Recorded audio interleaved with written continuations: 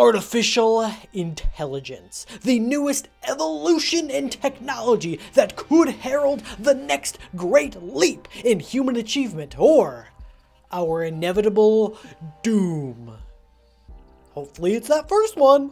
But what if I told you that artificial intelligence is not as novel as you were led to believe? What if I told you that it's been lurking in the shadows for years, nay, decades, infecting all aspects of technology, learning everything it could about humanity to eventually take its bloody vengeance? What if I told you that Pokemon has been using artificial intelligence this whole time, and it's not actually that scary? Richard, hit that intro.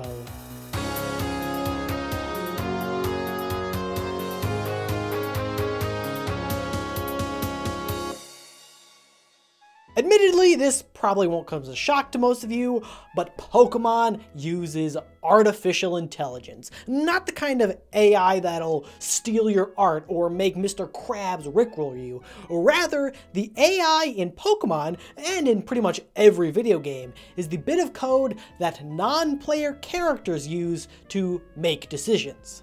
It's how bokoblins know how to run towards you, it's how the other racers in Mario Kart don't go careening off a cliff, and it's how Pokemon trainers decide when to stop spamming recover. You're not gonna win, Misty! The Pokemon Trainer AI is possibly the single most important system in a Pokemon game. It's very complicated, but if you can fully and completely understand how it works, then you can effectively predict what every trainer will do before they do it. And as our good pal Sun Tzu said, if you can do that, then you'll never lose. Fun fact, The Art of War was actually written because he was so frustrated that he couldn't beat Cynthia. So today, I thought I would read a couple of super long wiki articles, compile all the information into a nice 17-minute video full of witty commentary and some running joke about becoming a Pokemon god, and help us all better understand why the NPC trainers make the decisions that they do. Except I couldn't do that. See, I went looking for articles, videos, anything to try and learn more about how the Pokemon AI works, but it doesn't exist. Seriously, it seems like literally nobody knows how this thing works. I found some random Reddit posts that seem to suggest that Gens 1 through 4 changed the trainer AI quite a bit, but from Gen 5 onwards it remains pretty constant. But aside from that, nothing. The closest thing that I could find was an article on the Pokemon Essentials wiki, which is a program for making Pokemon fan games on the AI systems that they use, which attempts to emulate the AI from modern Pokemon games, which is about as close as I could get. All that is to say, short of breaking into Game Freak HQ and stealing the code myself, I won't be able to give you a completely exhaustive explanation of how the Pokemon AI works. Well, actually, let me try it. Yep, it didn't work, but what I can do is give you a solid understanding of roughly how it works. Because, as Sun Tzu famously said, if you know yourself and you have a pretty good idea of your enemy, like you know someone who tried really hard to be like your enemy and it seems like they got pretty close, then you'll probably be fine. What a wise guy that Sun Tzu. So with that out of the way, welcome to all the people who clicked that passive-aggressive "the video starts here" with a timestamp comment, and now let's crack this thing open. The Pokemon Essentials wiki lists 5 distinct levels of AI, each with their own capabilities, but based on my research, it seems like the regular Pokemon games only have 3. Let's start by looking at the standard AI, which is how most of the trainers in the game operate. The main decision that this AI needs to make is which move it should select. To do this, it uses a very complicated formula that I could not find to rank each one of its available moves, and then it will select which one it calculates to be the most useful. This is actually not too dissimilar to the process that I often use in videos to statistically rank stuff, only they're not an idiot like me. The game considers stuff like damage output, applying status effects, and whether the attack will do something beneficial to you. So like, it'll try to avoid using a fire type on a frozen Pokemon or a water attack on someone with water absorb. Standard AI trainers also, canonically, don't know how to count because they don't get any information on how much health your Pokemon has or their own Pokemon has, meaning they won't know to use a priority attack if you're low on health or wait till they're about to die before blowing their coughing the hell up. A standard AI will never switch out their Pokemon unless they literally cannot do anything.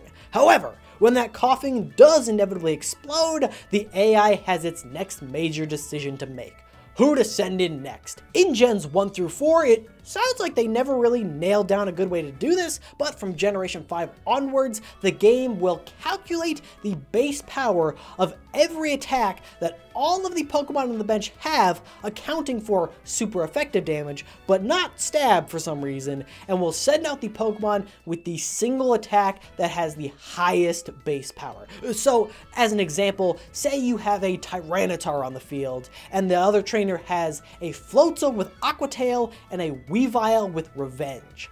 Aqua Tail has a base power of 90, which gets multiplied by 2 for being super effective against Rock, for a final base power of 180. Revenge has a base power of 60, with the potential to be doubled if the user gets hit before using the attack that turn, but the AI doesn't know that. However, fighting is 4 times super effective against Tyranitar, bumping this 60 up to 240. Since 240 is higher than 180, the AI will switch into Weavile, despite the fact that Weavile is weak to Rock, and if we take Stab into account, Aqua Tail is actually stronger. So technically, Floatzel would have been the better choice here. Idiot! Finally, if a trainer has items like potions, they will wait until they can get the most bang for their buck out of it before using it. So if a gym leader has a hyper potion that heals 120 HP, they're not going to use it if their Pokemon has only lost 40. That's why sometimes it seems like a gym leader will leave their Pokemon out for dead even if they have a potion on hand and could absolutely heal it. It's because they think that Mr. Mime is worthless and it deserves to die, and I agree. Those are all the major decisions that a standard AI has to make over the course of a battle, or at least as many as I could learn about without getting arrested for espionage. A few trainers per game have a slightly more advanced AI, often referred to as smart AI. These are trainers like the Elite Four, the Champion, maybe an evil team leader. They can do all the things that a standard AI could do, but they're also dirty little cheaters who had the audacity to learn how to read. See, unlike regular trainers, the smart AI gets to know the exact HP values of every Pokemon on the field, and they can use that in damage calculations to inform their decisions. So if you're low on HP and Cynthia knows that an extreme speed is gonna take you out, you best believe she's gonna be spamming that thing non-stop. Smart trainers are also allowed to fathom the idea of switching out their Pokemon in a bad matchup, though they will only do so if they have a Pokemon in the back that could take an attack from you on the turn they switch in and can deal substantial damage back. They're also far less likely to switch out if you have some sort of entry hazard on the field to avoid taking that damage. So that's the standard AI and the smart AI explained, but that still leaves one more. Based on the structure of this video, you've probably guessed that this third and final AI is one that is smarter and more powerful than even the previous two. One that belongs to only the most talented of in-game trainers, or perhaps being reserved for Pokemon with intelligence that far surpasses human ability. Pokemon like Metagross, the sentient supercomputer, Mewtwo, the synthetic being that outsmarted even the brilliant scientist that created it, or Alakazam, whose Pokedex entry states that it has an IQ over 5,000. Well, my friends, perhaps you're smarter than I gave you credit for. The AI for a Pokemon as smart as Alakazam is incredibly complicated, but I'll do my best to explain it as succinctly as I can. Though, judging by the amount of time left on this video, you might want to strap in. Okay, ready? it doesn't have one. To be more specific, any wild Pokemon in the game doesn't have any sort of AI or complex decision-making algorithm. Instead, the game will literally just pick moves at random. It doesn't matter if it's a Bidoof or an Alakazam, if it's a Pokemon you met in the wild, it is literally incapable of any sort of strategy. So, to all you people coming up with infinite PP Lepaberry exploits to say that one of every Pokemon could beat 1 billion lions, you can suck it! Even lions are capable of more rational thought than just jabbing a finger at the screen and saying, yeah, you know what, let's go with Splash. Now, explaining all this stuff with a list of rules and logistics is all well and good, but instead of just telling you how the Pokemon AI works, I think it might be more impactful if I show you. So, I want you to ask yourself the question, are you smarter than a Pokemon? The only game show where the stakes are high and the prizes don't exist. Let's introduce our contestants. First, we have a highly advanced AI that I've developed myself. Come on in, ChatGPT. Now, Chad here uses cutting-edge AI technology to perfectly emulate the intelligence of a wild Alakazam. His IQ far exceeds 5,000, and he's only capable of randomly selecting answers without any rhyme or reason. Classic Chad. Next up, we have my assistant, Richard! Richard here is sort of a control group, because the only thing that trumps my hatred for him is my love of good science. And lastly, we have you, the viewer! Give it up, everyone! Now, contestants, the rules of the game are simple. I will present you with a scenario and a Pokemon battle, and give you 4 possible ways to proceed. If you can choose the best possible option, then you win a point. If you're wrong, then you win shame. After 4 questions, we'll tally up the final scores and find our winner. If you score more than 1 point, then congratulations, your IQ is officially higher than 5,000. Feel free to leave your guesses in the comments down below so you can flex your major IQ on everyone who totally can't see that little edited tag. Don't worry, your secret is safe with me. So contestants, without any further ado, let's get into the game with question 1. You have an Alolan Persian with the ability Technician and the moves Night Slash, Play Rough, Quash, and Assurance. You are facing a Crobat whose moves you do not know. For this problem, and for all future problems, assume that all Pokemon have no items and no EV or IV investments unless otherwise indicated. Should your Persian use A, Night Slash, B, Play Rough, C, Quash, or D, Assurance?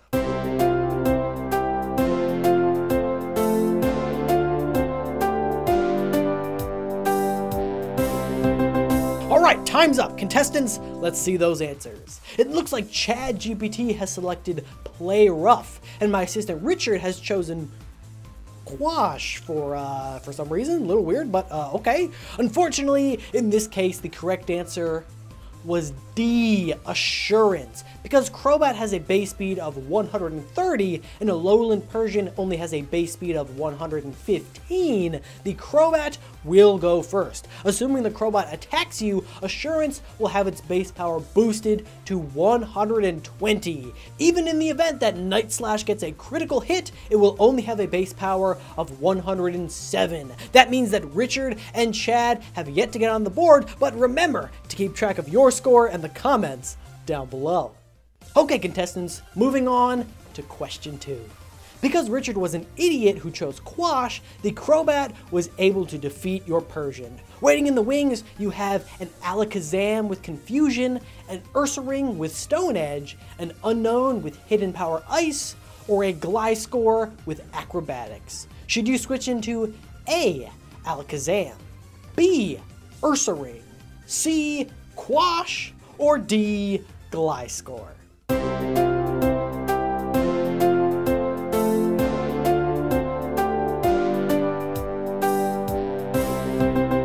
Alright, pencils down, contestants, that's time. Let's reveal those answers and see how you did. It appears that Chad has gone with Alakazam, and Richard has once again chosen Quash, a bold move considering the fact that it wasn't even an option in the problem statement, but unfortunately it seems that the risk did not pay off because the correct answer was actually D, Gliscor. Those of you who did the base power calculations may have been tempted to choose Ursaring, as the base power of Stone Edge comes out to 200. However, Ursaring is very slow and has a comparable defense to Persian, meaning that it may not be able to survive to attack itself. Though an acrobatics from Gliscor is not as powerful, Gliscor will be able to take attacks a lot better than Ursaring. So that's no points for Richard or Chad. I know that was a bit of a tricky question, so I'll make this one nice and easy for you with question 3. Given the function zeta of s equals the sum from n equals 1 to infinity of 1 over n to the power of s, prove that the real component of any non-trivial root will be equal to 1 over 2. Is the correct answer A, when s is equal to 2 to the power of 82,589,933 all minus 1, the real component of the root is not equal to 1 over 2. B, 12. C, this statement is impossible to prove. Or D, Quash.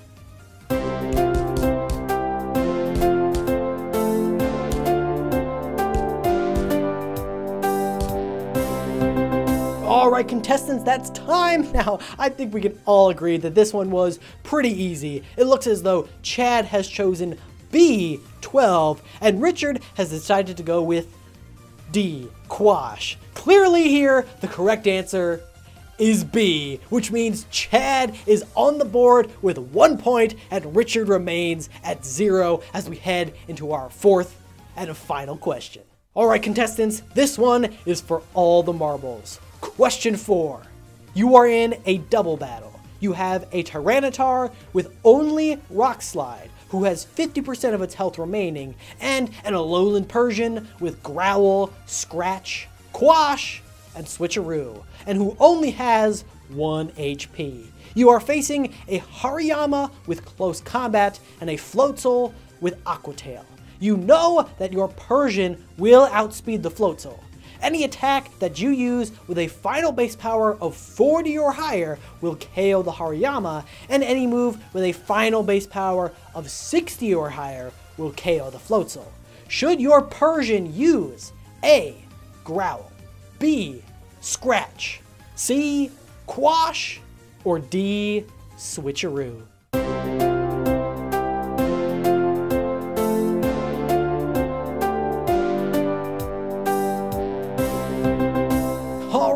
And time is up. For the final time, let's see those answers. It looks as though both Richard and Chad are in agreement. This is finally the time where Quash is the correct answer. And I'm happy to say that they are both wrong. The correct answer in this case is actually B, Scratch. Looking at these speed stats, we know that Persian will go first, followed by Floatzel, then Tyranitar, and lastly Hariyama. If Persian uses Quash on the Floatzel, then it will ensure that Floatzel moves last. Tyranitar will come up next, and it will use Rock Slide to hit both Hariyama and Floatzel.